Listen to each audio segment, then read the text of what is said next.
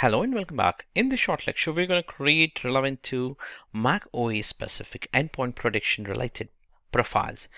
To create that, go back to Microsoft Intune and device configuration and point to profiles and click on create a profile and give a meaningful name. In this case, I'm just giving here as Mac OS profile settings. You can give here as whatever the description you wanted. For example, I'm going to configure here definitely the platform as Mac OS.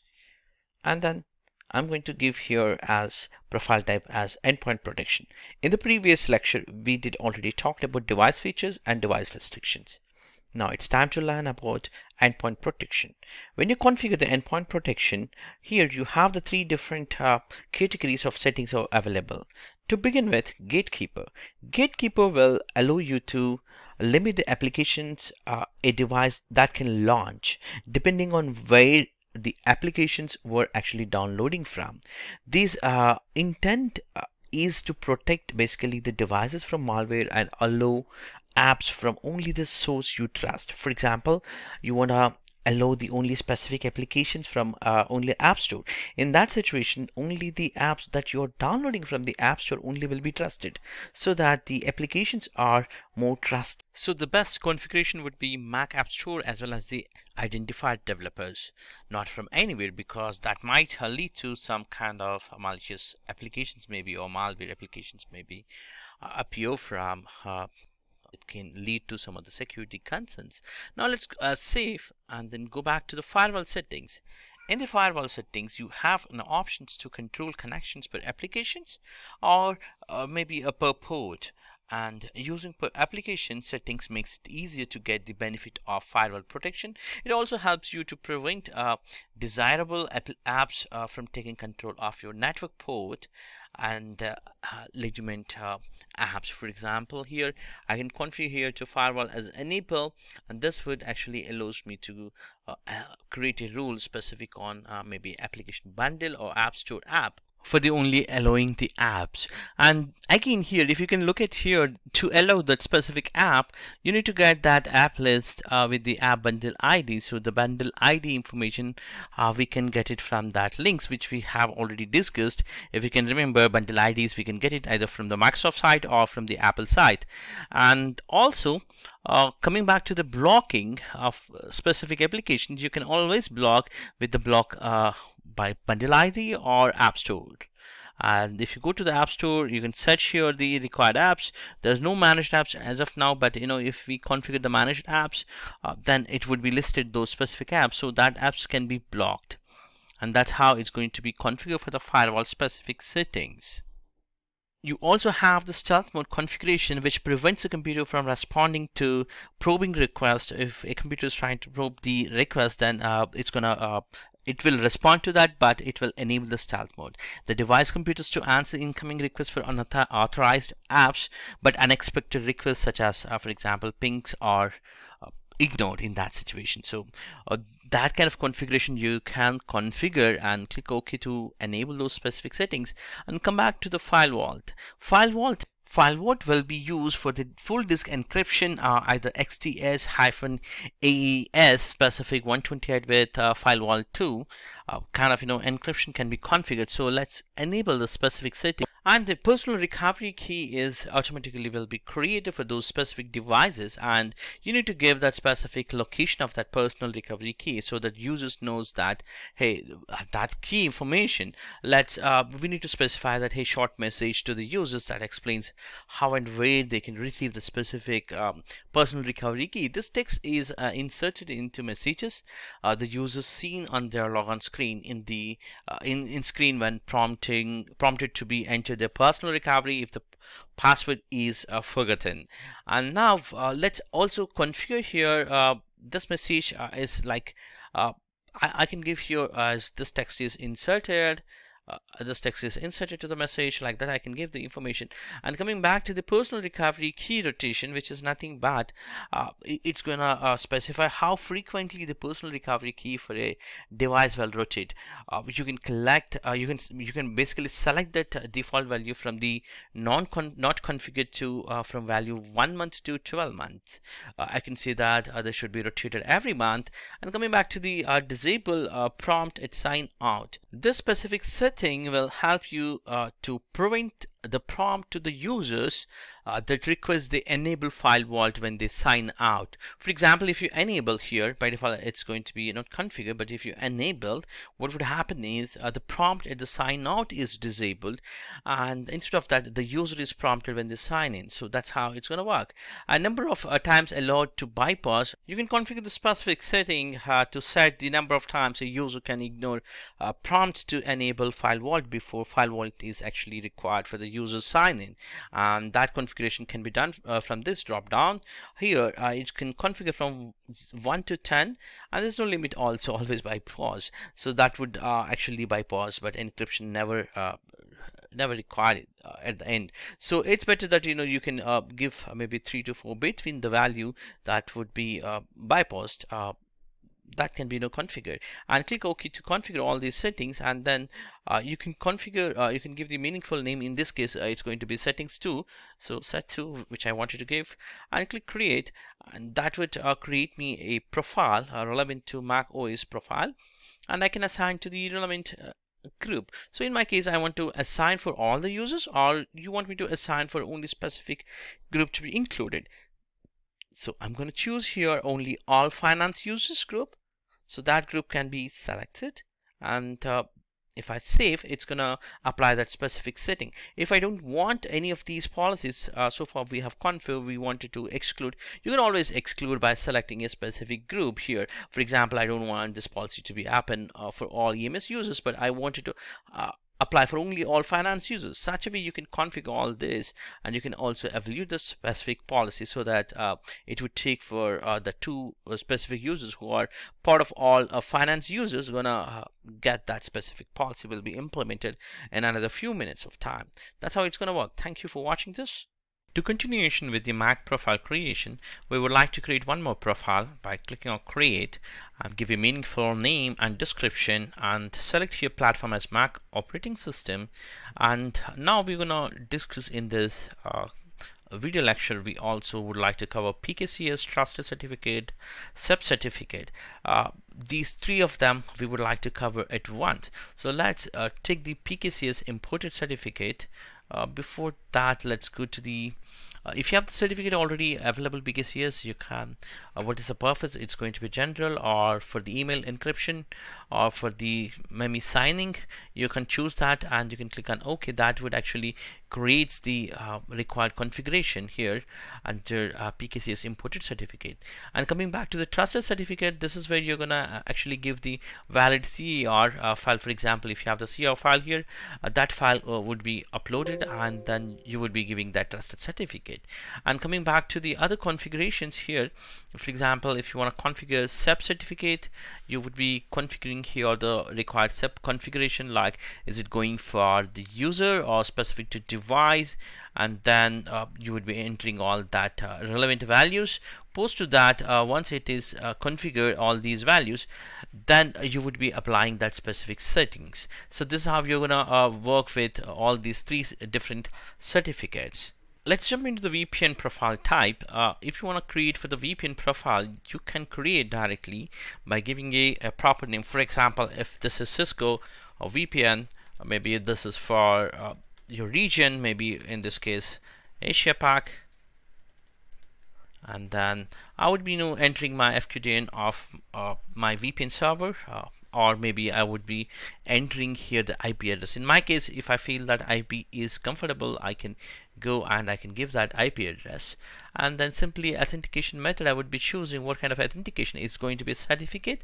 If so, I need to import that specific certificate which is given by your firewall admin or your VPN server admin, and that certificate I need to import here, and then it would be available, that specific certificate.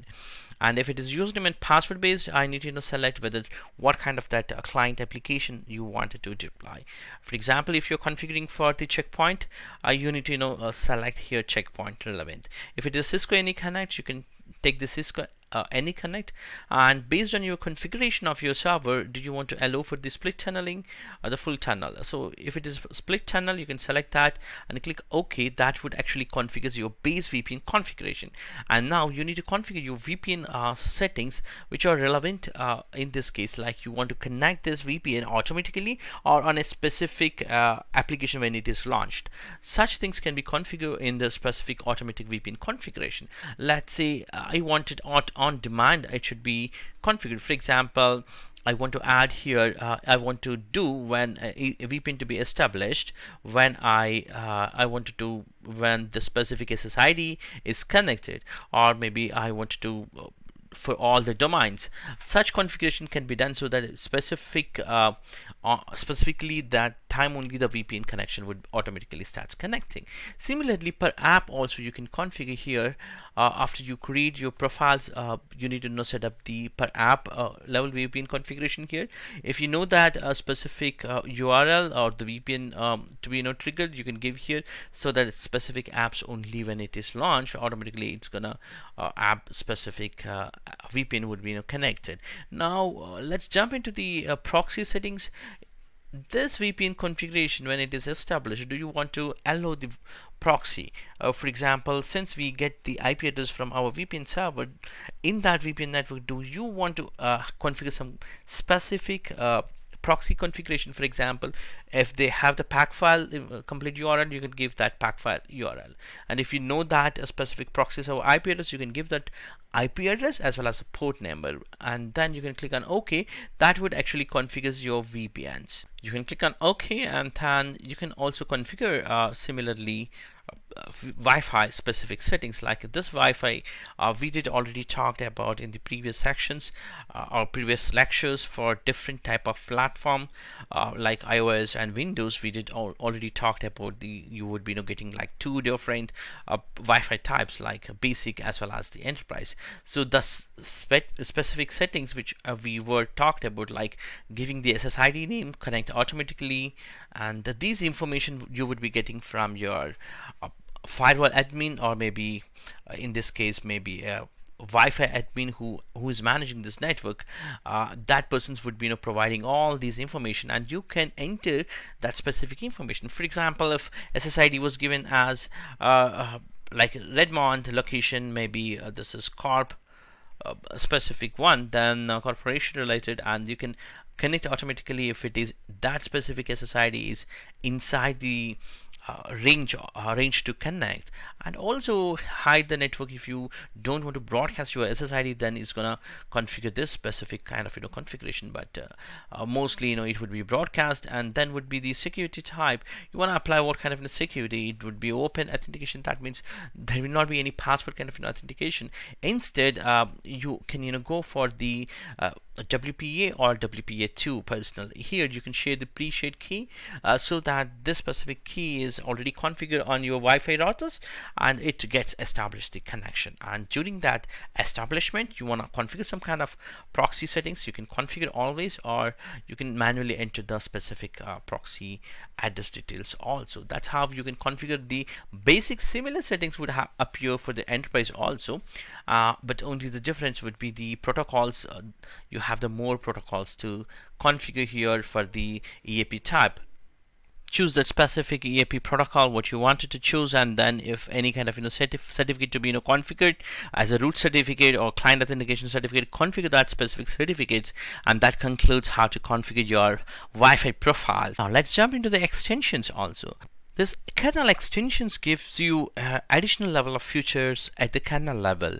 These features access part of your OS that regularly programs can't access. So your organization may have specific needs or requirements that aren't available on your apps, a device feature, and so on. Then you can configure this kernel extensions. This to add the kernel extensions that are always allowed to load on devices, or kernel extensions, or sometimes referred as KEXT in Microsoft Intune. Let's take one example and try to understand how this works, or what kind of requirement it actually happens, or when we need to configure this specific policy. For example, you have a virus scanning program that requires a scanning of your device for malicious content, and you can add this virus scanning programs at the kernel extension level, so that it's allowed to run under kernel extensions.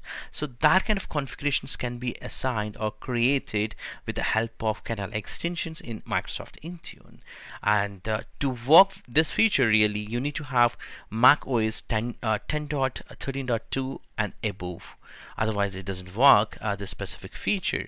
And if you want to learn more about kernel extensions, you can always visit kernel extension overview page from Apple website. As a developer, you can look at here kernel extension overview, or sometimes we refer as KEXT. As I said, this is the information. You can go through this.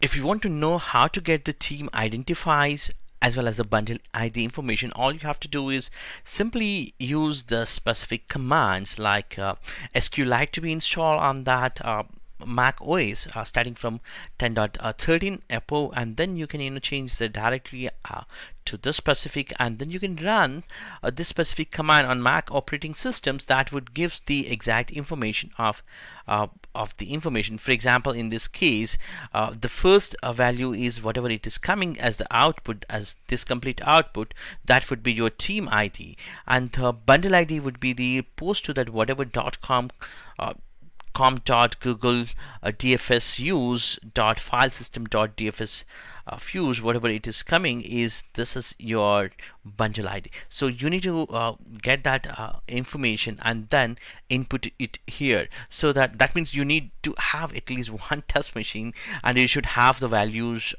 readily handy, so that you can configure here this specific configuration, so that the kernel mode extensions can be enabled. This is how you're going to configure. And coming back to the custom, as we talked in the previous lecture, especially for iOS specific, we talked about the similar settings would be appeared here too.